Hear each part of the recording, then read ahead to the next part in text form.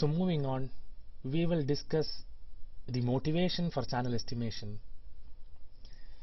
So in wired communications, the transmission media is a wire, and the channel characteristics of a wire do not change rapidly, or they remain more or less steady.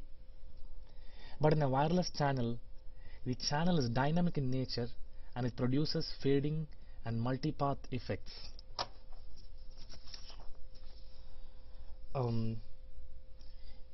So the fading and multipath effects are caused because the transmitted signal undergoes a number of reflections, diffractions and scattering on its way to the receiver. So fading essentially means that the power of the transmitted signal reduces with distance, and multipath propagation makes the transmitted symbol follow diverse paths and arrive at the receiver at different time instants with certain amount of delay from each other. Hence, to accurately recover a transmitted symbol in a wireless environment, a channel estimator is inevitable. However, channel estimator can be avoided if non-coherent or differential modulation schemes like DPSK are used. But in DPSK, an additional 3 to 4 dB of power is required to achieve the same error performance as in a coherent modulation scheme. So we will discuss the different types of fading, and we shall discuss a few reasonable assumptions made in the case of OFDM, which makes channel estimation a lot easier. So as we had already discussed, since in OFDM a large number of narrow band subcarriers are used, the coherence bandwidth of the channel can be assumed to be much larger than the narrow band of the subcarrier, and hence subcarrier can be assumed to undergo just flat fading and not frequency selective fading. Also, if one assumes that the mobile does not move fast, the Doppler spread is less, and the mobile and the symbols undergo just slow fading. The coherence time of the channel is greater than one OFDM symbol, because of which the channel can be assumed to be constant for one OFDM symbol and more. So this diagram shows where a channel estimator fits in at the receiver. So as we can see, in an OFDM receiver, you have the fast Fourier transform block, which transforms symbols from the time domain into the separate subcarrier frequencies, and the channel estimator gets inputs from the different subcarriers, and then it estimates the attenuations or the gains at these frequencies of the subcarriers, and the output of channel estimator is fed back to equalizer, which nullifies the effects of the channel and tries to recover the original transmitted signal. So channel estimation is mostly done in the presence of a pilot symbol. A pilot symbol is a predetermined sequence of symbols which the receiver has prior information about. So in this slide we discuss 3 separate pilot configurations. So the 3 separate blocks here correspond to the time frequency resource grid, and the one on the left, you can see that the squares which are dark or black are the pilot symbols, and these other squares correspond to the data symbols, the actual data that is being transmitted. So in the leftmost figure we can see that the pilot symbol occupies the first OFDM symbol of all the subcarriers, whereas in the second symbol, the second configuration, we can see that the pilot symbol occupies a few particular subcarriers but across all the symbols, and in third configuration we can see that the pilot symbols are scattered in the time and frequency grid. So the challenge here is to increase the number of pilot symbols because it gives you a better estimate of the channel.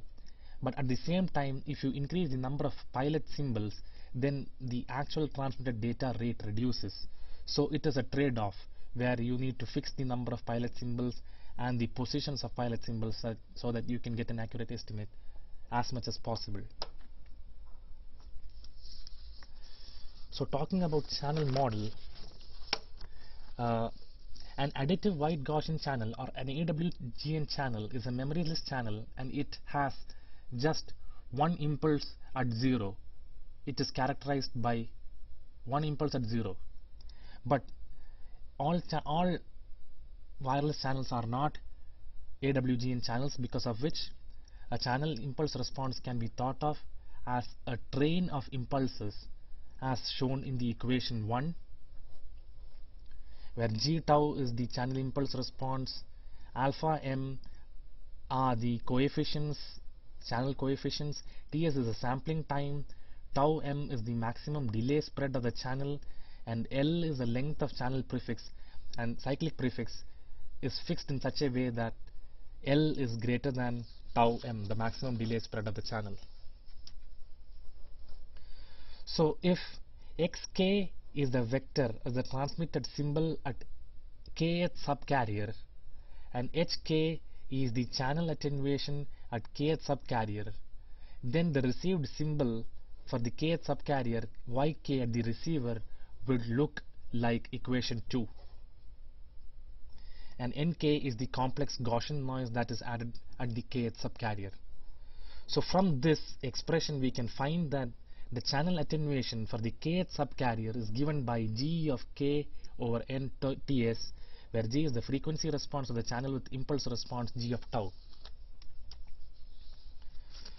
Now we will discuss one of the simplest and most straightforward estimation methods called the least squares estimation, or LS estimation. The channel attenuation equation, which was given in the previous slide, if it is written in a matrix form, looks like this. So here y is the received vector at the receiver, x is a square matrix with a diagonal matrix with the diagonal elements as the transmitted data vectors. H is a vector of channel attenuations for different subcarriers, and n is the noise vector. So in least squares estimation technique, the objective is to minimize the error as much as possible. The objective function is the second norm of y minus x times h cap, where h cap is the estimate. So by taking the derivative of this expression and equating it to 0, we can easily derive the expression for h of ls, which is the least square estimate of the channel. It's given by x inverse of y, and the x inverse of y, as x is a square matrix, it would be of this, the vector would be of this form, where you have y0 over x0, y1 over x1, etc., yn minus 1 over xn minus 1. So as we can see, it is quite straightforward to find the channel attenuation vector, because you just need to take the ratios of the gains for each of the subcarriers. So it is computationally very simple. But the drawback of least squares estimation is that least squares estimation does not take the correlation properties that we discussed earlier into the account. So the most common strategy is linear minimum mean square estimation, or LMMSE. The objective function in this case is to minimize h minus h cap square, the expected value of h minus h cap square for all possible values of linear estimates h cap, and HLMMSE is given by a times of h of the HLS, and in turn a is given by this equation, where RHH corresponds to the autocorrelation matrix of channel attenuations of subcarriers. RHHLS is the cross correlation matrix between the channel attenuation, and the least square estimates, and R HLS is the autocorrelation matrix of the least square channel estimates. So as can be observed from the previous slide, computation of the least squares, the minimum mean square estimate, is not that simple, because it involves the computation of the inverse of channel correlation matrices, which increases in proportion to the number of subcarriers used, n.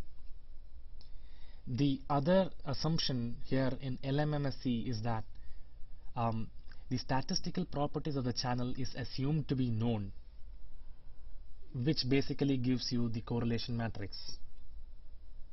But it gives a better performance compared to least squares, but it is of little practical value because of the computational complexity involved. As a result, research has been done in finding low complexity approximations of LMMSE which are close to the optimal LMMSE values. So in this project, the simulations were performed on an LTE simulator which was developed by Vienna University of Technology. It is an open source MATLAB based LTE physical layer simulator, and the essential components in the simulator are: the simulator could implement one base station or a single cell. It could implement up to n receiver user equipments. It simulated a downlink shared channel, and it could implement various modulation schemes like QPSK, 16QAM and 64QAM, which are used in LTE. So let's talk about the downlink reference signal in LTE. Downlink reference signal, as we discussed earlier, is the pilot symbol which is used in LTE. So the cell specific reference signal is used for channel estimation. So as you can see from this time frequency resource grid, there are two symbols, R0 and R1, in each slot, which are used for pilot symbols.